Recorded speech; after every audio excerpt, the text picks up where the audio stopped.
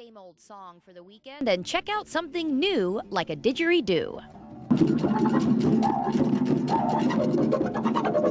And I incorporate the Australian didgeridoo as a way to broaden the sounds, make it bigger, more full, add a kind of an ethereal feel to it. A little bit of everything for you at this weekend's Music Fest 2008. Got a preview in just a bit. Very unique, and we absolutely love it. Dominic, let me chat with you for a second here. Kind of explain what this is, and where, did you just find this kind of floating around in the river? What the heck is this thing?